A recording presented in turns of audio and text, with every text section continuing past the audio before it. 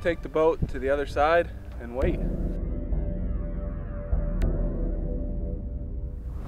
There's two bulls coming right down the top of the hill. First one's definitely a shooter.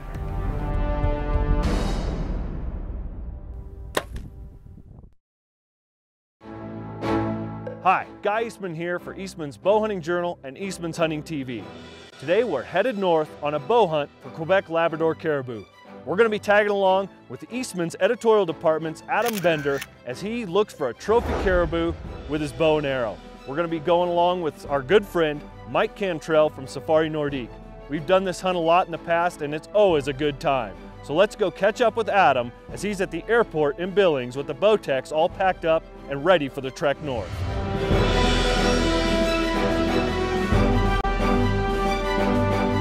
It's a long ways from Billings, Montana to the Arctic Circle where our caribou camp is, and it's going to take us a whole day and a half inside the airline system to get there. We had a minor explosion in the airport. I did not have TSA approved bottles, and we got to Montreal and all of my stuff is covered in Head and Shoulders. So I hope caribou don't mind the smell of fresh scent conditioner / shampoo. Like I said, if that's the only thing that happened, we'll be just fine.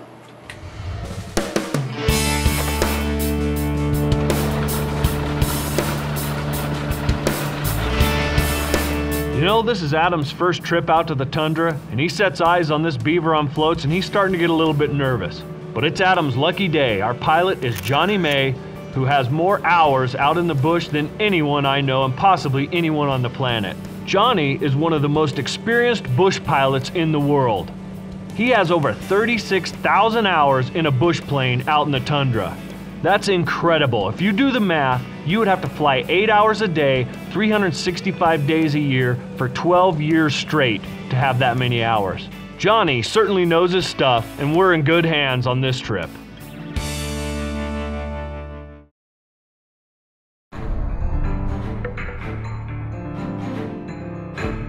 This week, the Eastman's crew is hunting caribou in the Arctic. It's taken us 2 days to get to camp, but we're finally settled in and ready to head out on the tundra and see if we can find some bulls.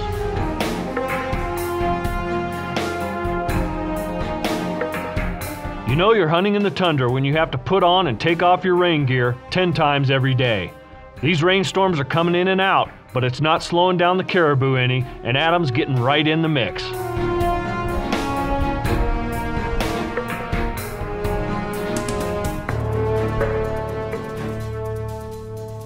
This is only the first day of the hunt, and this is the first bull caribou Adam's ever seen.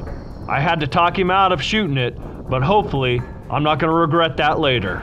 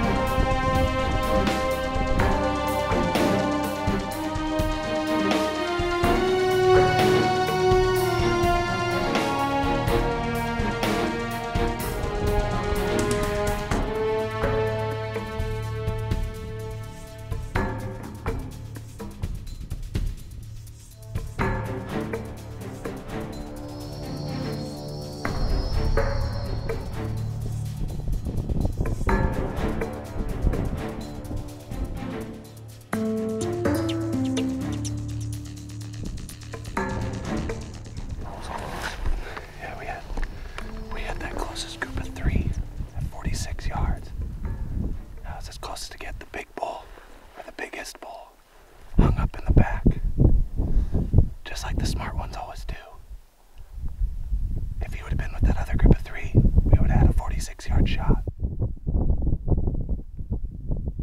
Go find some more, I guess. It's the end of August and these caribou are just starting to migrate. They're moving around pretty good today, and it doesn't take very long for Adam and I to locate some more bulls headed our way. So we're gonna head down to this crossing, set up, and hope a big bull walks right past us.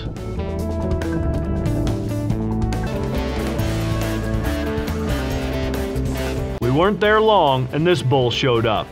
He looked good from a distance, but once he got up close, I found myself having to talk Adam out of shooting another bull. If you look really close, you notice he doesn't have any shovels, and he's not the type of bull we want to shoot. So Adam and I decide to let him pass and go right on by.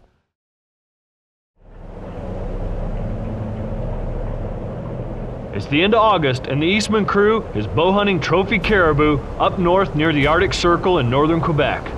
Adam and I are seeing a lot of caribou activity on our side of the valley. We've passed up on a few bulls. Let's go check in with Ike and Fred on the other side of the valley and see how things are going over there.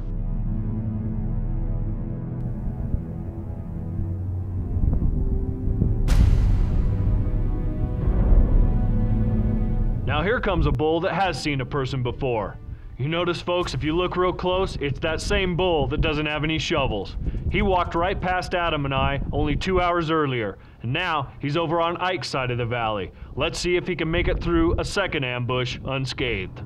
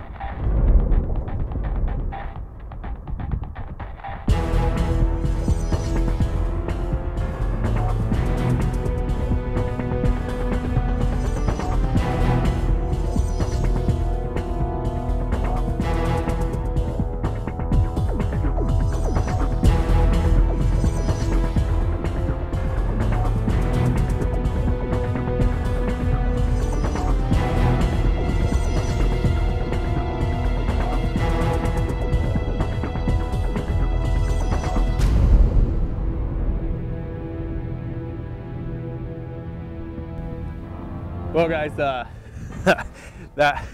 those caribou got within about 15 yards of us, and I was ready to sling an arrow. I'm still shaking. I was ready to fling an arrow, but he got up closer and closer, and one thing I never noticed until he got 15 yards is he doesn't have a shovel.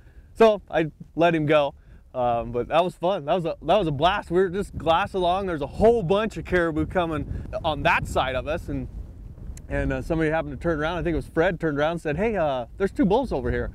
So put a stock on it. Didn't work, but that's all right. This is a blast. I'm still shaking.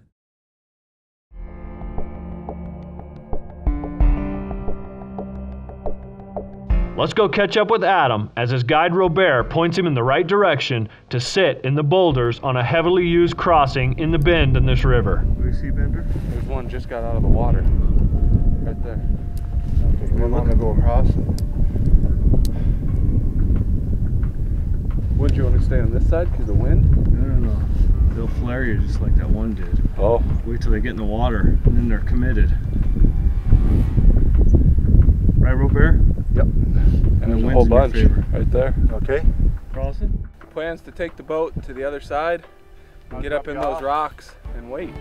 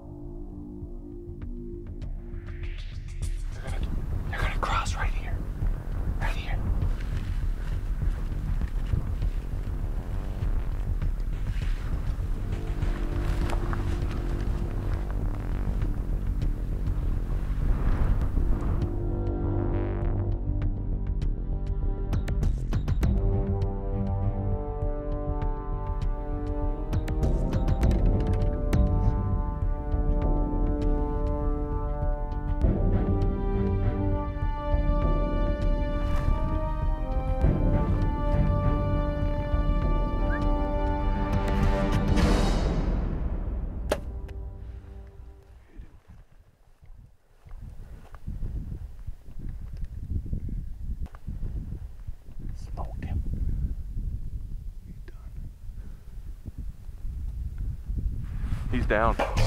He's down. Right there. Just smoked him. Right behind the shoulder. He ain't 50 yards from where we were. I ranged that last rock at 20 yards. He came walking past, 5 more yards past it, stopped him, let her go, just center punch both lungs. Let's go take a look at him.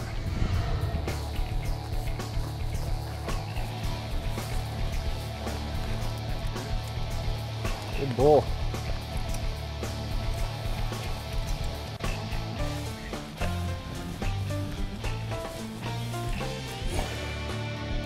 Good bull. Yeah, I seen when it hit right behind that shoulder, it went right through him so fast. Good archery bull. Nice back scratchers for as big a bull as he is, you know, having 4-inch back scratchers, but pretty palmated tops. Couldn't be happier. Just a great bull with a bow. Good tops, good back scratchers, but for a first bull with a bow, I'm pretty happy.